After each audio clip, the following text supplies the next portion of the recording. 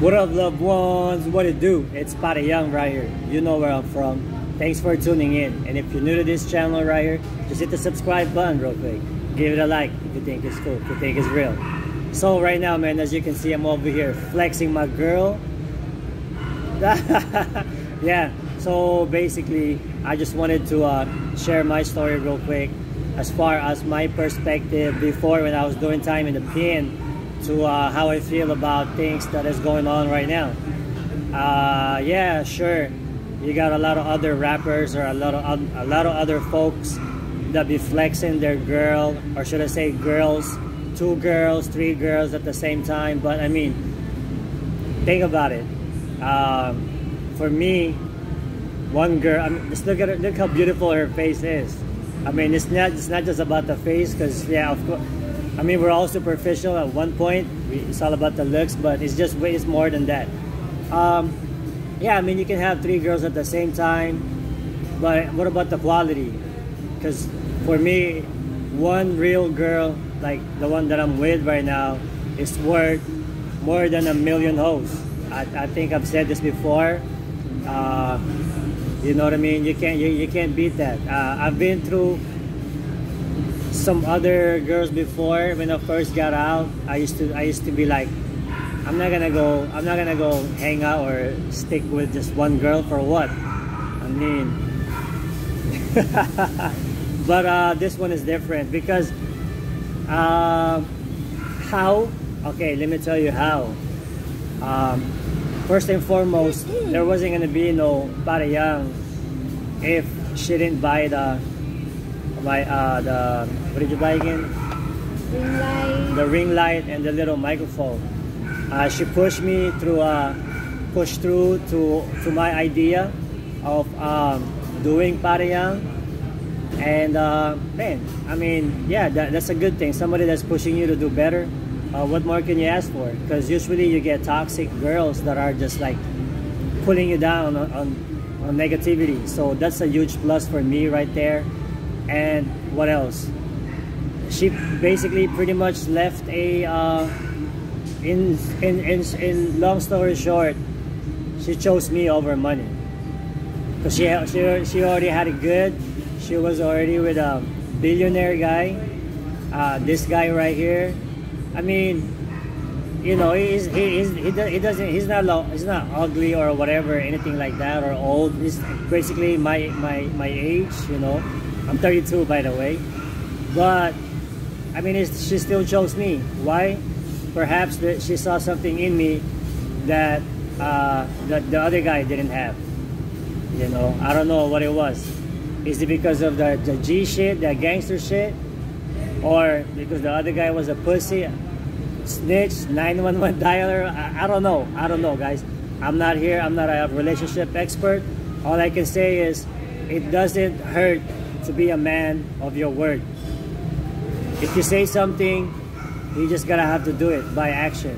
Otherwise, no one's gonna believe you. Your word would basically pretty much mean nothing. It's like you're saying a lot of words. I'm not glorifying. You gotta be a gangster to get the girls. You gotta be that's not even like that, because nowadays you got 6ix9ine, you got Snitch 9, you got all these wannabe gangsters on the rap video promoting, glorifying gangbanging. Nah, there's nothing. So I don't want to condone that. I don't want anybody to get the wrong idea. It's just that being a man of your word, meaning just, you know, whatever you said, you just come through with that. You know, the girls, they're gonna know anyways, and they're gonna choose whoever they want to choose. Am I right? You're probably thinking like, yeah, whatever, nigga. Yeah. Yeah, whatever, nigga. I'm gonna eat this pizza. Yeah. But yeah, so yeah.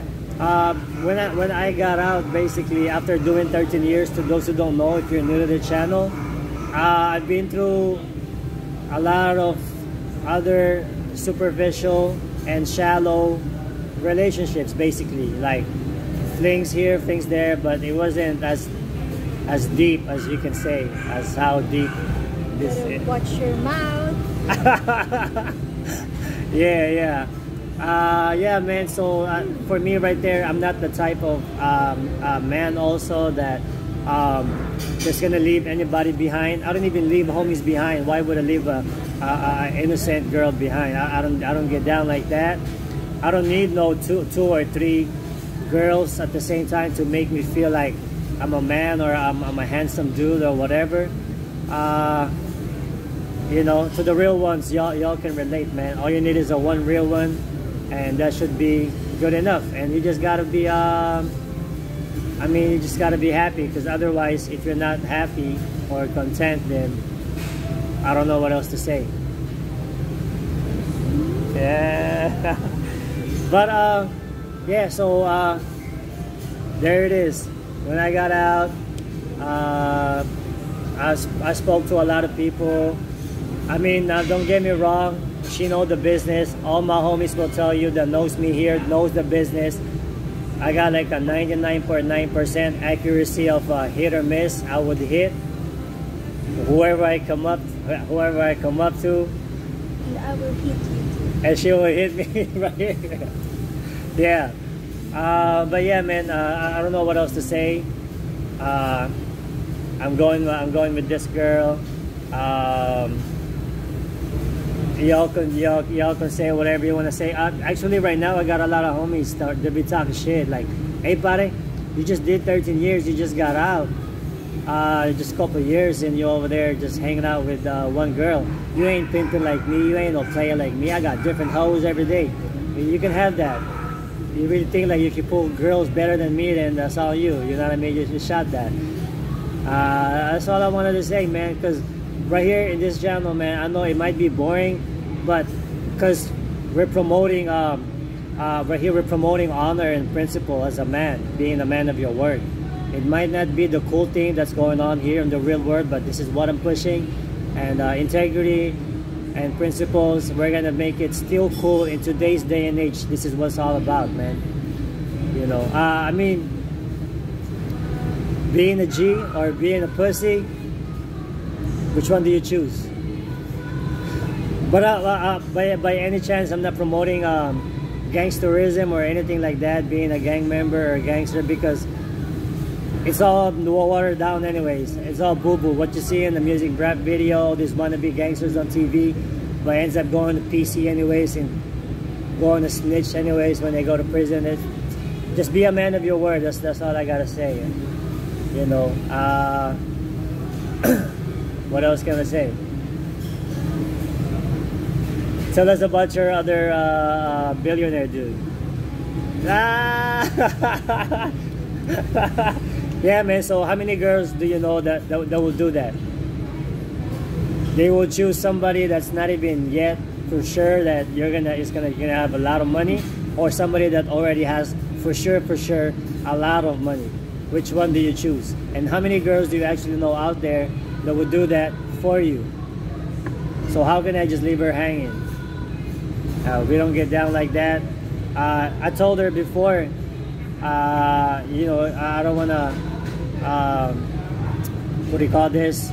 Be a hindrance to whatever it is that you want to do. By all means, it's, you know, and she chose to stay.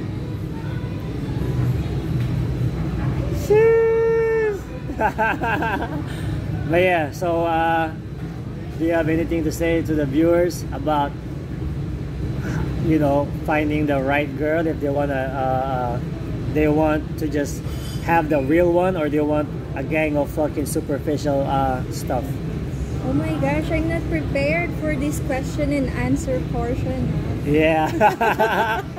This is how we do it here in Pare. We just basically just go with the flow, because we want it to be as real and raw as possible.